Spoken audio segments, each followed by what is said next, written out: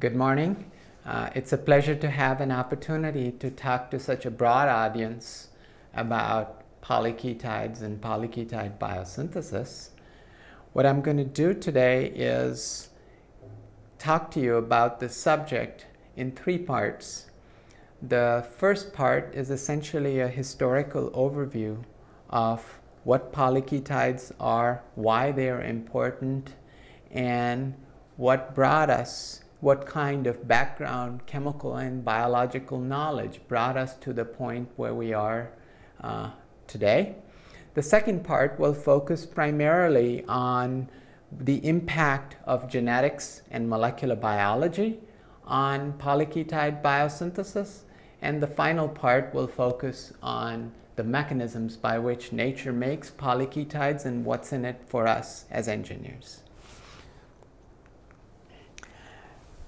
To motivate what I have to say this morning, what I thought I would do is draw an analogy with another class of biomolecules that you know a lot about already, which are proteins.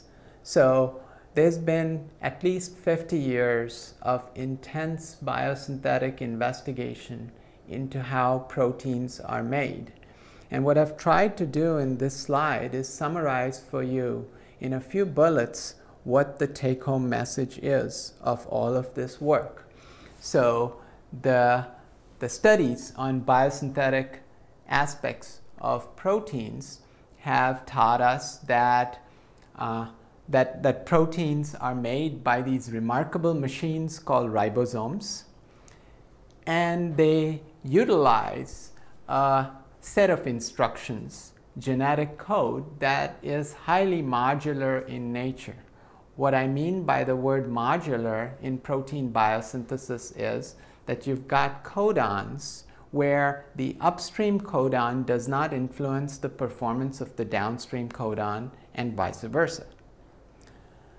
Now, what our understanding of the genetic code and ribosomal protein biosynthesis has done for us is it's created a lot of practical technology. So most of you probably don't study protein biosynthetic chemistry, but most practitioners in modern bioscience and biomedicine use the capabilities of the protein biosynthetic machinery to make their favorite proteins day in and day out. And part of that is driven by the fact that our knowledge of protein biosynthesis is sufficiently mature that we've been able to create workhorse factories like E. coli that can allow for abundant access of proteins from just about any source. So if you have your favorite gene and you'd like to make milligrams or perhaps even gram quantities of the protein encoded by that gene, all you do is you put it into E. coli using appropriate machinery, and the fact that the genetic code is universal allows you to make your favorite protein, whether it's from a human or from an elephant, in E. coli.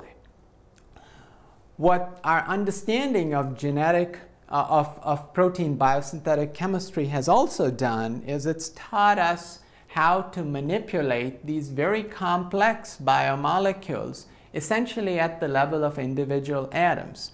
So our ability to take a molecule with a 50,000 Dalton molecular weight, like your typical protein, and manipulate, do atomic level surgery on that molecule is a direct result of our understanding of protein biosynthetic machinery.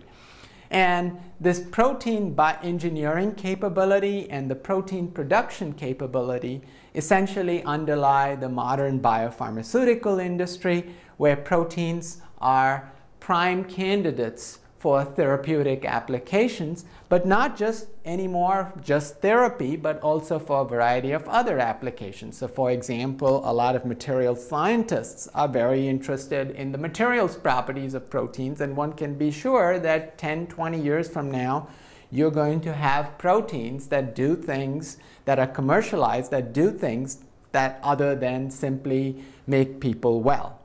So when you look at the impact of understanding protein biosynthesis one recognizes that one has essentially seen the emergence of an entire new set of practical capabilities as a result of what we learned at a fundamental level. And I'd like you to think about that as a backdrop when you when you hear me talk about polyketide biosynthesis. Namely, that the understanding of polyketide biosynthesis can allow us to become better polyketide engineers, and that in turn could have an impact on human health and related activities. So, what are polyketides? Polyketides are complex small molecules that come from natural sources. I've shown you here 9 polyketides. They come from a variety of different biological sources, mostly from microbial sources, and they are antibiotics. There's probably on the order of a few thousand polyketides that have been discovered to date from various sources. And what's particularly interesting about this class of molecules is an amazingly large number of them have actually been harnessed for human health and related types of applications.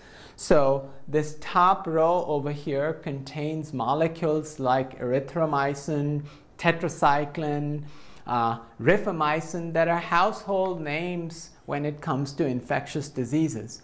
Most of you, perhaps all of you, have taken one or more of these antibiotics when you've had some kind of infectious disease. And it's fair to say that polyketides such as this have had a great impact on human health over the years. These are what one would call relatively mature antibiotics. They were discovered decades ago, but continue to enjoy importance in the clinic. In the middle row, what you've got are, let's call them relatively newer antibiotics, antibiotics that were discovered in the 70s, 80s, that were commercialized as drugs and animal health products in the 80s and 90s, such as ivermectin, which is an antiparasitic agent, FK506, and doxorubicin, which is a cancer chemotherapeutic. And in the bottom row, what you have are antibiotics that are newer antibiotics that are still under clinical development, such as ipothiolone and galdanomycin, both of which are anti-tumor antibiotics, as well as this interesting molecule shown over here, discodermalide, that comes from a source that thus far has not been well exploited, namely the ocean. It comes from a deep sea sponge and is probably made by a microorganism that lives in the sponge and gives us an opportunity to think about polyketides, where they might come from in future. So, when you think about polyketide drug development, there's good news and there's bad news. If you're a glass half empty kind of person, you would say that polyketides are expensive, which they are. They are very difficult materials to make, and especially in the early stages of drug development of a polyketide, they can be extremely expensive. A gram of polyketide in the early stages of drug development is worth much more than a gram of gold. They're also very complex molecules, and hence they are difficult to analog. And as you know, one needs to make many analogs of an interesting prototypical bioactive molecule before one can find a drug that meets all the criteria that are required from the viewpoint of safety and efficacy. And polyketides are very difficult molecules to manipulate. So when you put A and B together, you might get the impression that this field is on its way out. However, one has to bear in mind that the technologies that we use today for discovering and making polyketides are more or less similar to the technologies that were used to discover and commercialize penicillin. And so, in some sense, this field has not changed a whole lot in the past 50 years. And to the extent you share the viewpoint that, my viewpoint, that as the knowledge of polyketide biosynthesis matures, and as the technological capabilities become better, so will there be improved opportunities for ameliorating these basic problems. You might see this as a glass half full type of an opportunity. And so fundamentally, what we need to do is understand how polyketides are made. The better we understand these interesting biosynthetic processes, not only do we get fundamentally new insights into biochemistry, but we also are able to exploit this knowledge for engineering polyketides. And much of what I have to say in the next two modules of my talk focus on these 2 points. There is one point that I'd like you to think about after my talk that I will briefly touch upon but not elaborate on, which in my mind represents the frontier in this field. So today I am talking about the chemistry of polyketide biosynthesis. However, when nature evolved polyketide biosynthesis, it did so probably for a reason. And that reason probably was a biological reason. We don't have much of an understanding of how polyketide, of what were the driving forces that led to the development, to the evolution of polyketides. And to the extent in the future one can connect polyketide chemistry to polyketide biology, you have the possibility to make a link that could be an enormously powerful engineering tool. Okay, so before we go into 21st century polyketide biosynthesis, what I thought I would do is briefly review with you the basics of what we've learned over the past 50 years about polyketides and how they are made. The simplest polyketide, it's not an antibiotic, but nevertheless is an important biological molecule, is this molecule down here, a fatty acid. A fatty acid is, so the biosynthesis of a fatty acid is catalyzed by an enzyme system called the fatty acid synthase. And at the heart of this fatty acid synthase are 2 thiols shown over here. A thiol at one active site, which is called an acyl carrier protein, and a thiol at a second active site called the condensing enzyme or the ketosynthase, sometimes KS for short. The biosynthesis of this fatty acid down here happens 2 carbons at a time, where the ketosynthase has anchored to it the growing fatty acid chain, and the acyl carrier protein has an alpha carboxylated building block, a malonyl building block that comes from a core metabolite that exists in all cells called malonyl coenzyme A. Malonyl coenzyme A, as you may recall, is the first dedicated intermediate in fatty acid biosynthesis, and because of its nucleophilic character, it can attack an electrophilic thioester bound to the ketosynthase to form a carbon-carbon bond with a beta-keto ester shown over here. So the result of the attack of malonyl coenzyme A onto this thioester is the production of this acyl carrier protein bound beta-keto acyl thioester. Essentially, you have elongated the chain by 2 carbon atoms. This beta carbonyl that is generated during fatty acid biosynthesis is a reactive functional group. The ketone is a reactive functional group and can be reduced into an alcohol by a ketoreductase. That beta hydroxy functionality can be dehydrated to give you an olefin, an alkene. And that alkene can be hydrogenated by an enol reductase to give you a fully saturated methylene center.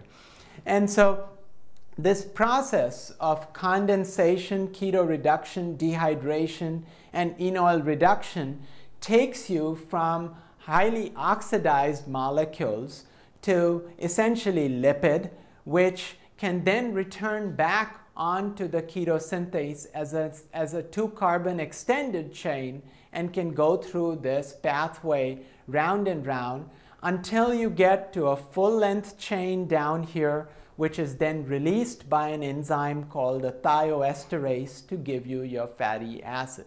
So the fatty acid synthase comprises of a transfer enzyme, an acyltransferase, that plucks out the malonyl groups from the cell metabolism, the pool of metabolites that exists in the cell, moves it onto the fatty acid synthase. You got a ketosynthase, ketoreductase, dehydratase, enol reductase, and thioesterase, all of which come together through a series of iterative reactions to give you a fatty acid. Now, a fatty acid looks like a relatively boring molecule, and it is.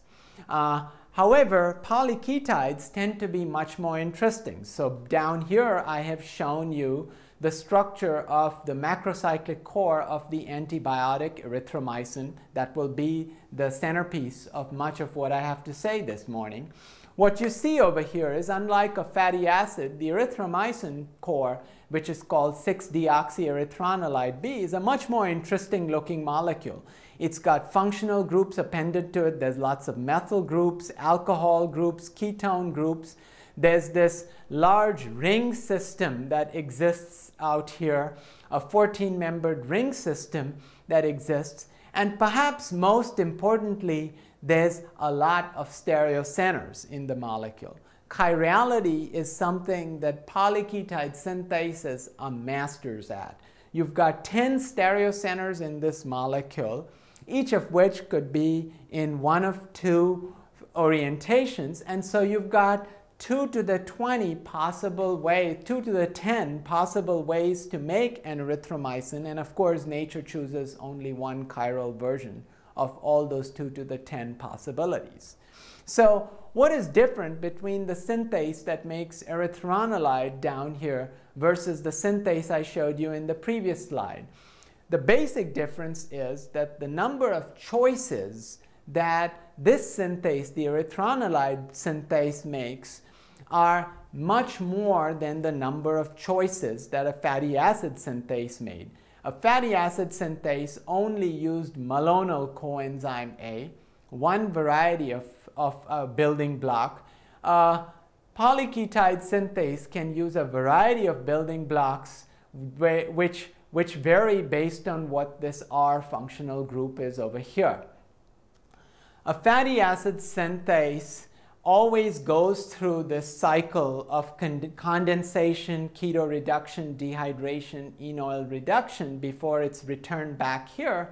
In a polyketide synthase, you can make choices. The enzyme can go all the way around like a fatty acid synthase and generate a fully saturated molecule, or the enzyme can abort the chain elongation and modification at any one of these stages. If it aborts the chain modification at this beta carbonyl stage and returns it back to the condensing enzyme, you now end up with a ketone that's left in the molecule. And you see down here in erythromycin, you have a ketone at this position. So this ketone was presumably generated by that kind of a mechanism. If the ketoreductase does what it's supposed to, but the dehydratase does not exist, you will return back to an alcohol, and indeed there are some alcohols in the molecule. Double bonds or fully saturated molecules. So depending upon how the enzyme decides to work and where it decides to return the chain, you can get much higher levels of functionality on a polyketide. And finally, you have a thioesterase like the fatty acid synthase, except here the thioesterase is making a more interesting choice. Instead of just using water to hydrolyze that fatty acid, as was shown in this earlier slide where you ended up with a carboxylic acid, in this slide what you see is that an alcohol within the polyketide chain is used to cyclize the molecule into this lactone. So polyketides are essentially cousins of fatty acids, more interesting, more colorful cousins, if you will, of fatty acids.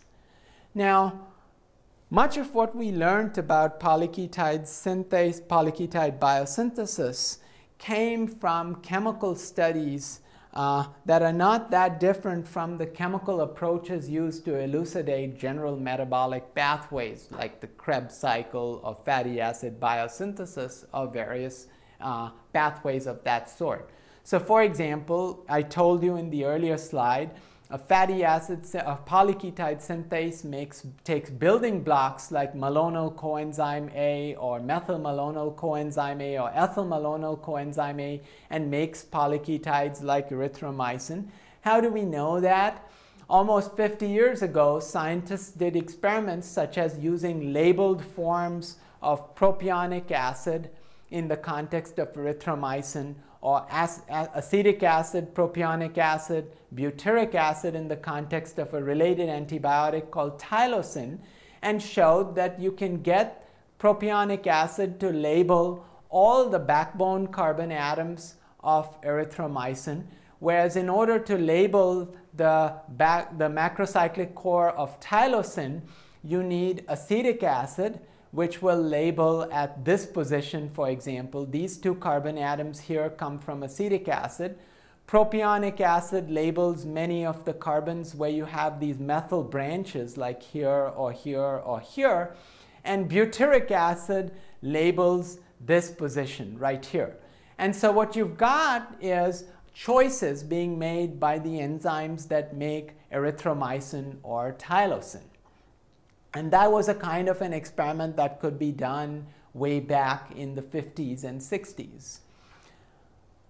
In the 70s and 80s, there emerged chemical technologies that allowed chemists to do very powerful chiral enantioselective synthesis of more elaborate intermediates associated with polyketides. And that allowed chemists to answer some more interesting questions about polyketides like erythromycin. So for example, in this slide, what this result tells me is that erythromycin is made out of 7 propionic acid equivalents. What it doesn't tell me is at what point is this alcohol converted into an alcohol? Is it done so the way a fatty acid synthase makes fatty acids, namely it reduces the ketones into an alcohol, the alcohols into fully saturated methylenes at each stage in chain elongation? Or do these functional groups show up after the full polyketide chain is made? To address that question, what scientists did was they made biosynthetic intermediates like the one shown over here. Now what this compound does is essentially mimic this portion of the polyketide, the erythromycin polyketide chain. And so this synthetic compound has a methyl branch here, a methyl branch in the final molecule, an alcohol, which is this oxygen that's used to form this lactone ring system over here, and the carbon backbone, C5 carbon backbone over here is the same C5 carbon backbone over here. And what you're seeing happen out here is that the bug that makes erythromycin takes this intermediate and incorporates these two labeled carbon atoms exactly at this position. This tells us something very important. It tells us that the erythromycin synthase, whatever it looks like and however it works, sets the chirality and the functionality of the erythromycin molecule as the chain is being built.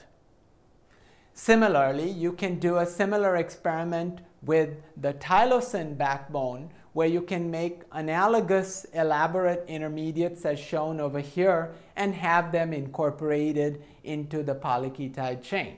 So what's the bottom line? By the late 1980s, we knew quite well that fatty acid biosynthesis and polyketide biosynthesis are very closely related processes.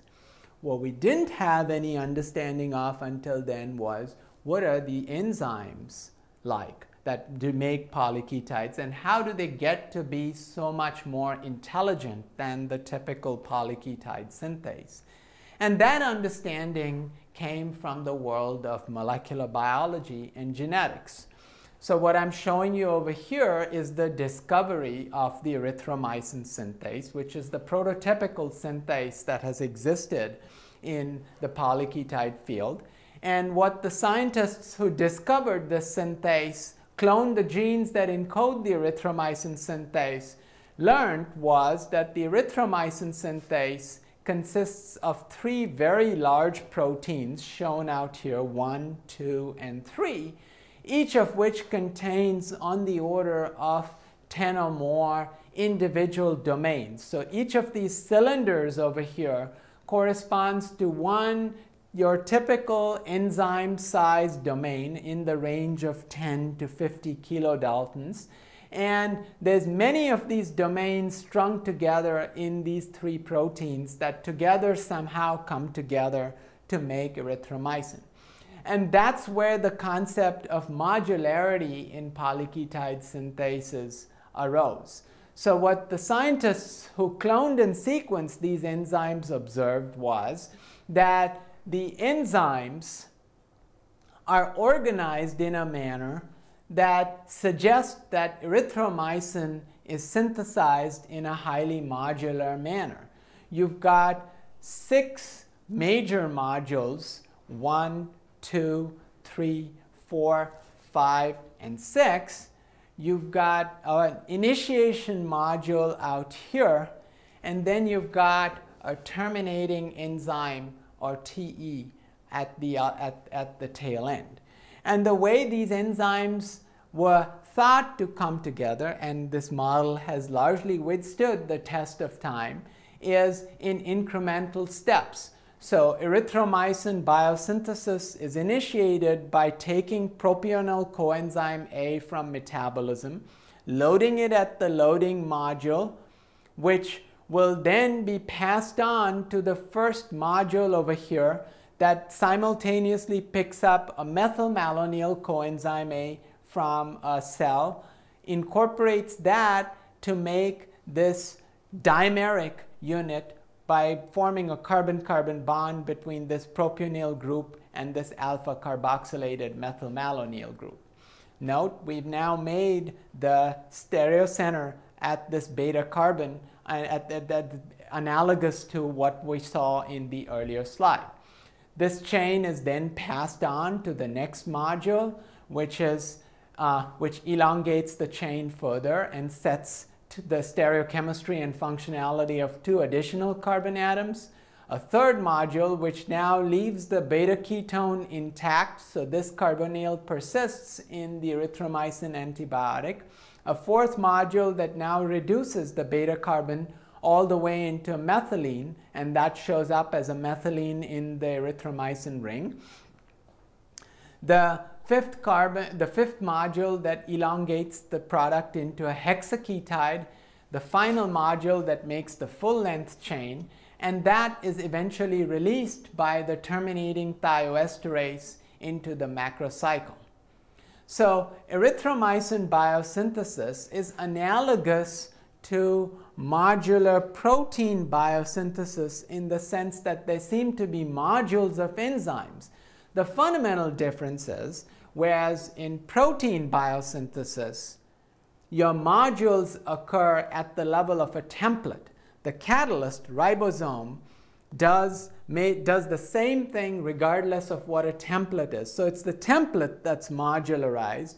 In erythromycin biosynthesis, it seems like the catalyst itself is modularized. So you could think of nature having created one ribosome for every polyketide antibiotic it chooses to make.